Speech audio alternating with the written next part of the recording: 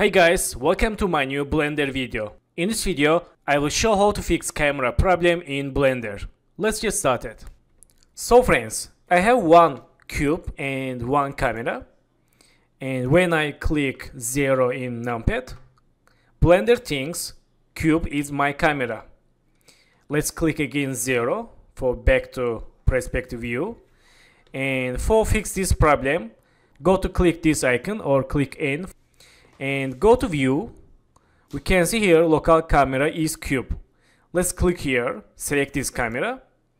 Okay. And click this camera to view checkbox like this. Let's click N for close. And in this time, let's click again 0. Okay, right now my camera is working and I can select camera like this. So thank you for watching my video and don't forget to subscribe channel, like video and please follow me on Instagram. Good luck.